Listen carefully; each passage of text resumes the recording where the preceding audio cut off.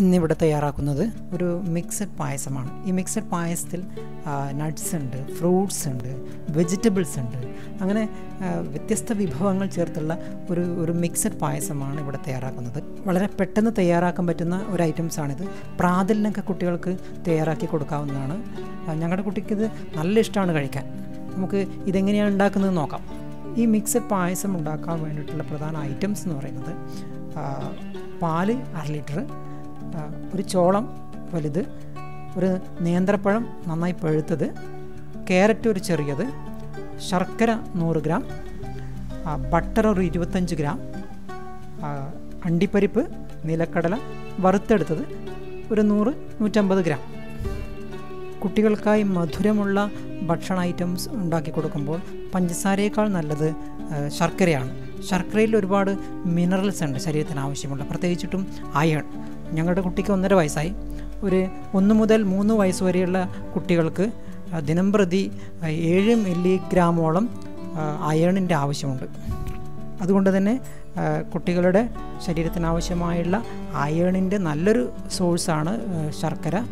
അതേപോലെ തന്നെ അധിക മധുരം കുട്ടികളെ ശീലിപ്പിക്കാതിരിക്കുക. ക്യാരറ്റ് ഈ കാണുന്നത് പോലെ വളരെ ചെറിയ കഷ്ണങ്ങളായി മുറിച്ചെടുക്കുക. വെജിറ്റബിൾ സ്ക്രാപ്പറിലിട്ടിട്ട് ഉരച്ചെടുക്കാതിരിക്കുക. അതേപോലെ നേന്ത്രപ്പഴവും തൊലി കളഞ്ഞ് വളരെ ചെറിയ കഷ്ണങ്ങളാക്കി മുറിച്ചെടുക്കുക. വറുത്തെടുത്ത നിലക്കടലയും അണ്ടിപ്പരിപ്പും ഇതുപോലെ പൊടിച്ചെടുക്കുക.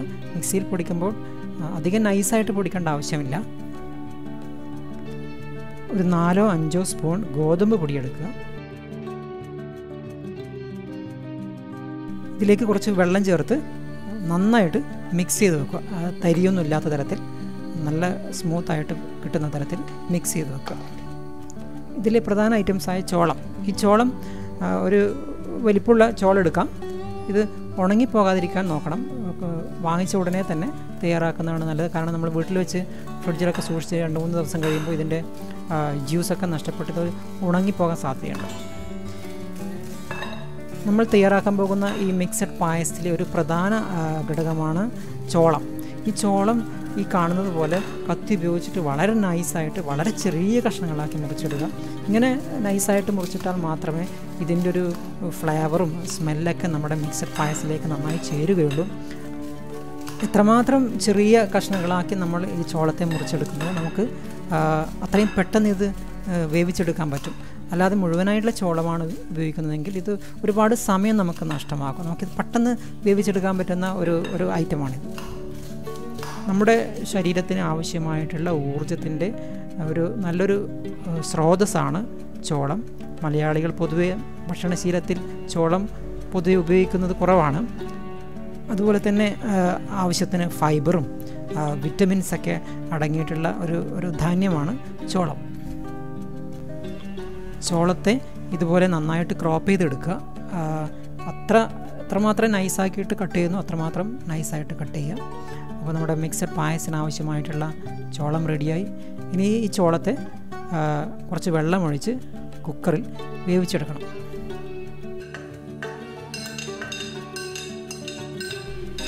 ഒരു കുക്കറിലേക്ക് വളരെ നൈസായി കട്ട് ചെയ്ത് വെച്ചിരിക്കുന്ന കോൺ ചേർക്കുക. അതിൽ കുറച്ച് വെള്ളം ഒഴിക്കുക. എന്നിട്ട് വേവിക്കുക. ഒരുപാട് സമയം ഇത് വേവിക്കരുത്.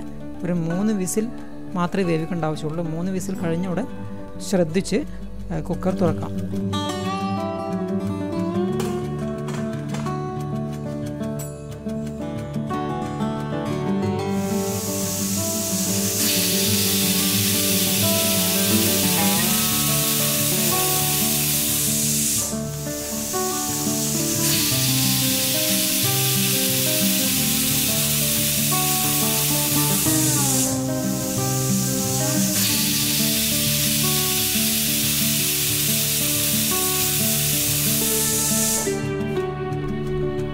കുക്കറിൽ നന്നായി വേവിച്ചെടുത്ത ചോളം റെഡിയായി.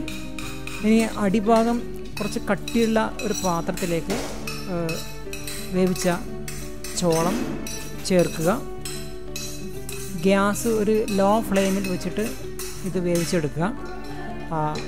അതുകൊണ്ട് തന്നെയാണ് ഈ അടിഭാഗം സൂക്ഷിക്കണം. കാരണം നന്നായി ഇളക്കിയില്ലെങ്കിൽ അടിഭാഗം കട്ടി ആയി പോകാൻ സാധ്യതയുണ്ട്, കുറച്ച് പോകാൻ സാധ്യതയുണ്ട്. അത് ഒഴിവാക്കാൻ വേണ്ടിയിട്ട് കുറച്ച് നല്ല കട്ടിയുള്ള പാത്രം തന്നെ ഇതാക്കാൻ ഉപയോഗിക്കുക.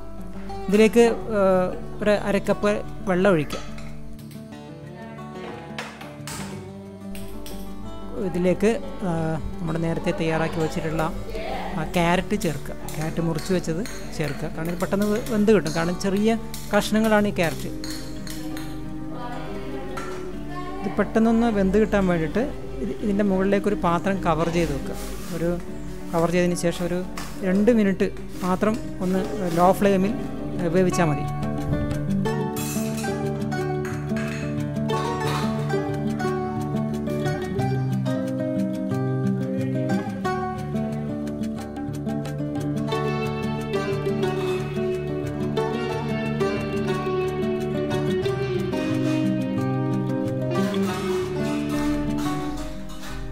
ഏകദേശം വെന്ത് വന്നിട്ടുണ്ട്.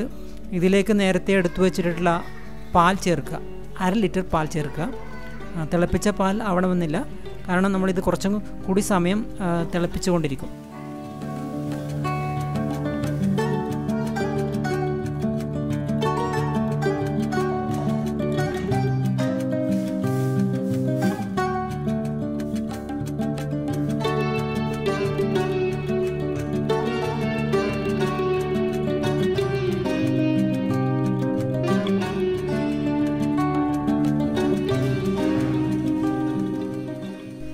ഇതിലേക്ക് ചെറിയ കഷ്ണങ്ങളാക്കി വെച്ചിട്ടുള്ള നേന്ത്രപ്പഴം ചേർക്കുക. നല്ല പഴുത്ത പഴമാണെങ്കിൽ ചെറിയ കഷ്ണങ്ങളാക്കി മുറിച്ച് ചേർക്കരുത്. കാരണം ഇത് വെന്ത് കഴിയുമ്പോൾ ഇതിലേക്ക് മിക്സ് ചെയ്ത് പോകാൻ സാധ്യതയുണ്ട്. കാരണം ഇതിൻ്റെ ടേസ്റ്റിൽ മാറ്റം വരാം.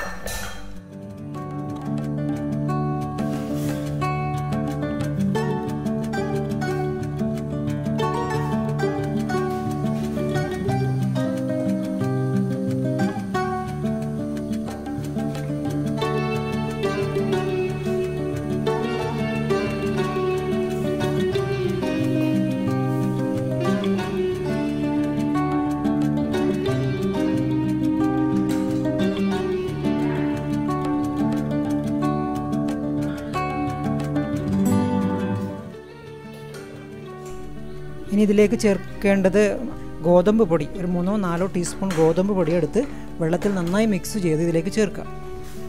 ഇനി ഇതിലേക്ക് മധുരത്തിന് ആവശ്യമായിട്ടുള്ള ശർക്കര ചേർക്കുക. ഒരു 100 ഗ്രാം ശർക്കര പൊടിച്ച് ചേർക്കുക.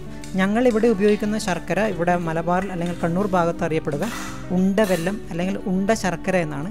ഇത് മറ്റ് സാധാരണ ശർക്കരയേക്കാളും വില കൂടുതലാണെങ്കിലും ഇതിൽ ഒരു അവശിഷ്ടങ്ങളോ മറ്റ് അവശിഷ്ടങ്ങളോ ഒന്നും ഇതുവരെ ഞങ്ങൾക്ക് കണ്ടെത്താൻ പറ്റിയിട്ടില്ല. അതുകൊണ്ട് ഞങ്ങളിത് വെള്ളത്തിൽ ചേർത്ത് ഉരുക്കി ഒഴിക്കേണ്ട ആവശ്യം വരുന്നില്ല. അടുത്തതായി ഇതിലേക്ക് ചേർക്കേണ്ടത് നട്ട്സാണ്. അണ്ടിപ്പരിപ്പും നിലക്കടലയും ഇളം ചൂടിൽ വറുത്തെടുത്തത് പൊടിച്ച്, നല്ലവണ്ണം പൊടിക്കേണ്ട ആവശ്യമില്ല, അത് ഇതിലേക്ക് ചേർത്ത് കൊടുക്കുക. പ്രോട്ടീൻസ് ധാരാളം ഇതിൽ അടങ്ങിയിട്ടുള്ളത് കൊണ്ട് ശരീര വളർച്ചയ്ക്ക് ആവശ്യമായിട്ടുള്ള പ്രോട്ടീൻസ് ഇതിൽ നിന്ന് ലഭിക്കും. ഇതുകൂടി ചേർത്ത് കഴിഞ്ഞാൽ ഫ്ലെയിം ഓഫ് ചെയ്യുക. ഇനി ഇതിലേക്ക് അവസാനമായി ചേർക്കാനുള്ളത് ബട്ടറാണ്. ബട്ടർ ചേർത്ത് തിളപ്പിക്കാതിരിക്കുക. അങ്ങനെ മിക്സഡ് പായസം റെഡിയായി. നട്ട്സും വെജിറ്റബിൾസും ഫ്രൂട്ട്സും എല്ലാം അടങ്ങിയിട്ടുള്ള ഒരു പോഷക സമൃദ്ധമായിട്ടുള്ള ഒരു പായസമാണിത്. ഇതുപോലുള്ള ഹെൽത്തി ആയിട്ടുള്ള റെസിപ്പികൾ ഈ ചാനൽ കൂടി ഇനിയും അപ്ലോഡ് ചെയ്യും. തുടർന്നും കാണുക. ഇഷ്ടപ്പെട്ടാൽ ലൈക്ക് ചെയ്യുക, ഷെയർ ചെയ്യാൻ മറക്കരുത്. Thank you.